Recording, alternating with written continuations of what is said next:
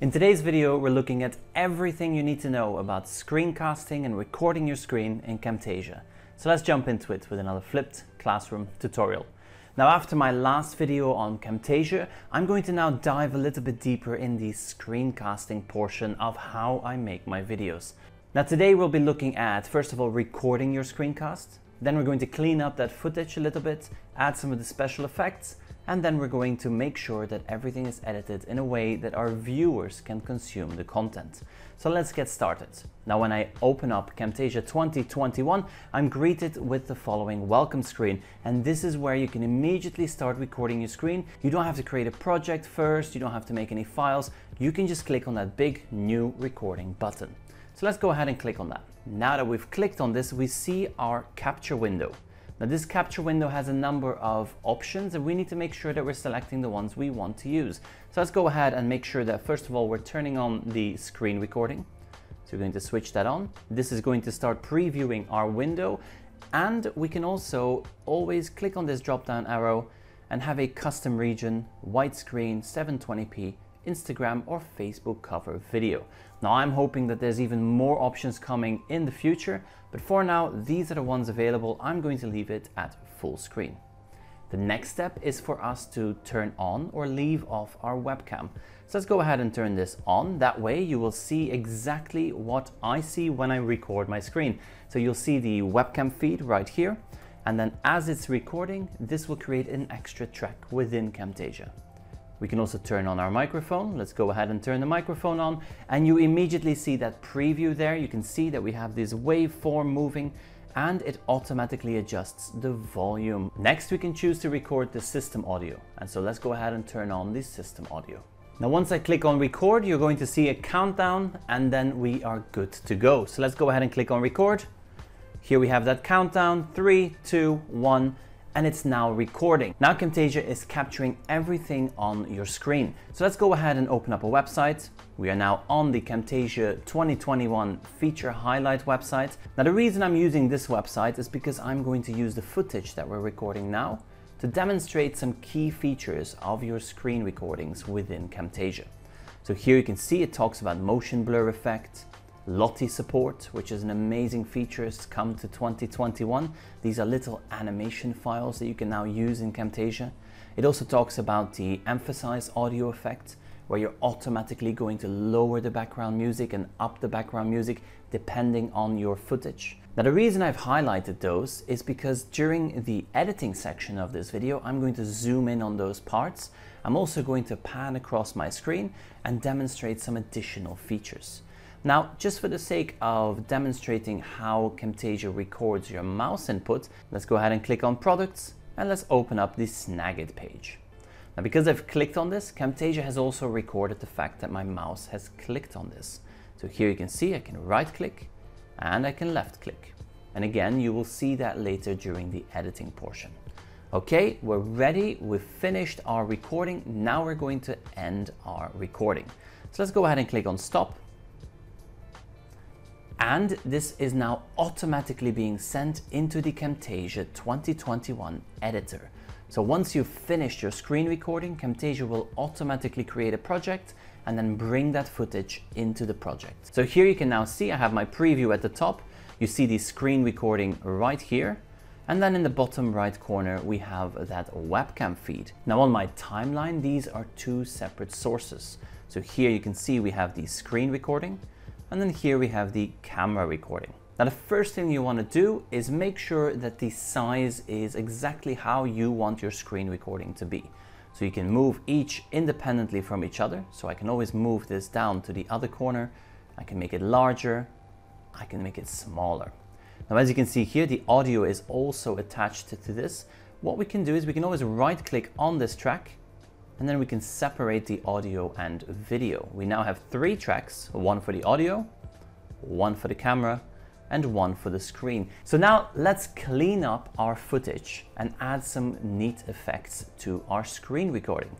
Now, because I want to focus on the screencast first, not on the other footage, what I'm going to do is I'm going to right click on track 1, and I'm going to choose to enable solo track. Now, when I enable solo track, this is the only track that I will see, so I can really focus on cleaning up that footage before I start editing everything else. Now, the first thing I'll do is look at the cursor. As you can see here, the cursor is fairly small, so I'm going to open up that third tab, go into the cursor properties, and I'm going to scale up my cursor. I'm going to make it 300%. As you can see, it's already a lot bigger. That means that now as I preview my track, that cursor moves around the screen and it's a much larger cursor. If you find this distracting, don't worry, you can always use your animations to change the size of the cursor throughout your screencast. Another thing I'm going to do is go to the left-hand side and I'm going to find the cursor effects because I want to add cursor effects on top of my cursor. The first one I always add is cursor smoothing. Cursor smoothing is going to really clean up how this cursor moves around the screen. And as you can see, the movements are neat, straight, and it goes from click to click to click. We can also add some additional effects such as highlight effects, magnify, and spotlight. So let's go ahead and do that. We're going to highlight this. I'm going to use my flipped classroom tutorial colors and set this to an opacity of 30%. We can also increase the size of this highlights. Let's make it an 80 and a bit softer. Let's say that we set it to 5%. Okay. Now this cursor is being highlighted, perfect for tutorial videos that you're sharing with your students. We can also use the spotlight. Now the spotlight will darken everything else out and then just leave a spotlight icon. Now another effect that can be very useful for your demonstration videos is the magnify effect. So when you see the magnify effect, what happens is everything underneath that cursor will be magnified. This is incredibly useful when you are highlighting text or when you're zooming in on objects that have little elements that need to be highlighted. Well, the magnify effect is going to show them up close as if you're moving a magnifying glass around your screen. So here, as you can see, it magnifies everything within the area around the cursor. Perfect for those younger students. Now, for this demonstration, we're not going to use the magnifying effect. So let's just go back to the tab on the right-hand side and let's turn off the magnify effect. Now, in addition to these cursor effects, you also have some click highlights. So here in the middle, you can see we have the left clicks. We also have right clicks. Now this is what's going to happen whenever your mouse is clicked. So what do we want? Do we want to see rings? We can always preview this effect by just hovering over it. Do we want to see a ripple? Do we want to see a scope, hear a sound, or see a target? I'm going to select both the sound and I'm going to select the warp. So now in my preview, you'll see that every time I click, it's going to have a warp and a clicking sound.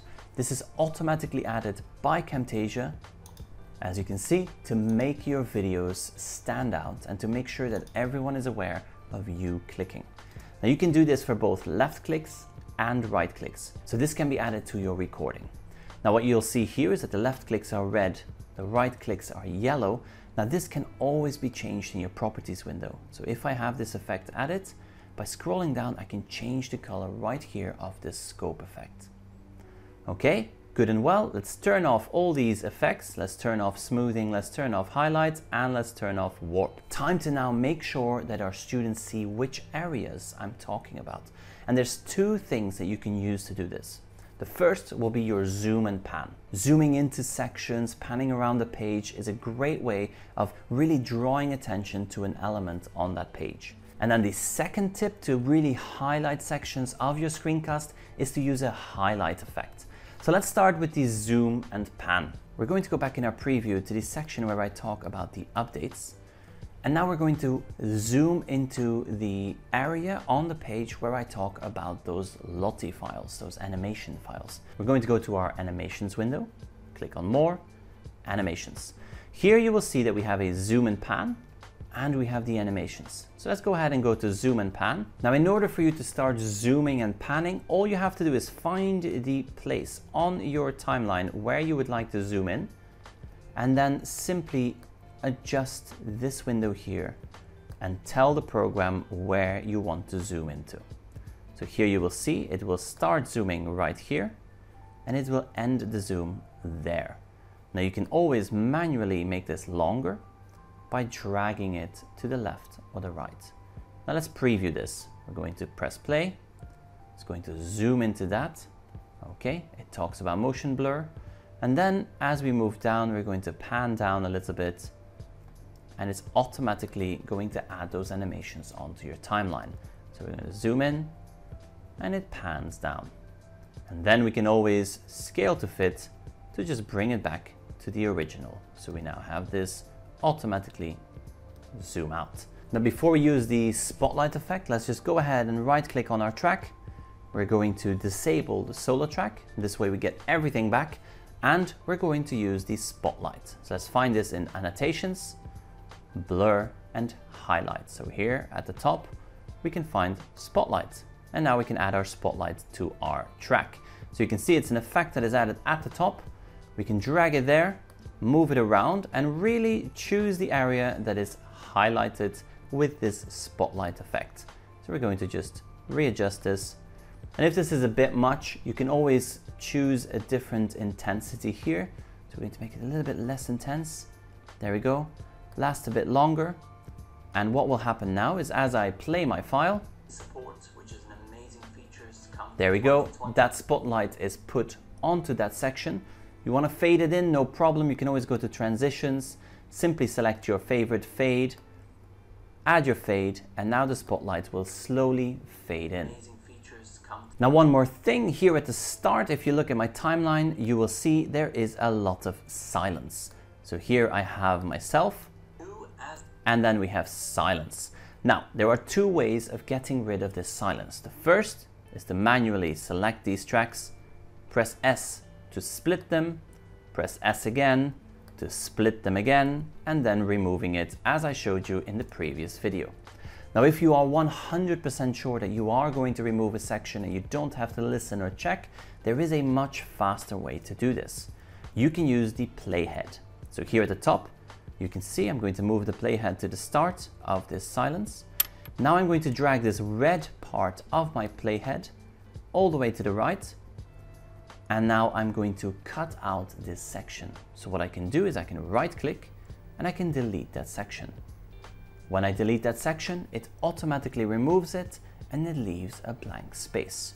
Alternatively, I can right click and instead of deleting the section, I can do a ripple delete. Now a ripple delete is like the control backspace. You're going to cut it out and move the rest of your timeline closer. As you can see, it automatically takes care of that split and it re-merges your sections. So the ripple delete is an incredibly useful feature to cut out ums, ahs, and blank spaces. All good, our screen recording is ready to be exported as a video file or as a GIF and GIF file. Now where do we do that? At the top we go to export and click on local file. Here we can now export this as any number of these files. You can see MP4, MP4, MP4.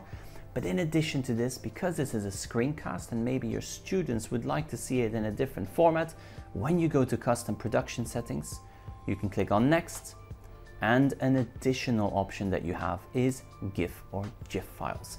GIFs are incredibly popular on platforms such as Twitter, websites, or for easy sharing with your students. So this is how you can start creating GIFs and GIFs that you can then share with your staff, colleagues, and students. We're going to select the MP4. Let's click on next. Make sure all our settings are what we want them to be. Click on next again. Choose where we want to save this file. Next, going to give it a project. So I'm going to say demo screencast, and we're going to save it on our desktop. There we go. Do you want to show the production results? Yes, I want to leave this ticked on and then organize it in subfolders. Okay, we're going to click on finish. Everything is being rendered now. As you can see here on my desktop, it's creating that folder. And as the file is being rendered, it will automatically appear in this folder. This is my screencast. So I've recorded my screen, I've demoed something, then I've used those features such as highlight, spotlight, zoom and pan to really focus on a single area, make sure my students see what I'm talking about, really understand that area, and then I've exported the video. So this is how you can create even better screencasts using Camtasia 2021. Now, I hope you found this helpful. If you want to try out Camtasia by yourself, there is a link in that description below. You can have a trial of Camtasia, and if you do decide to purchase it, there is a 10% discount link. You can automatically apply it to the cart and then you will get 10% off, and it's an affiliate link, so I'll get a kickback as well. I hope you've enjoyed this. In the meantime, thank you for watching, and I will see you in the next one.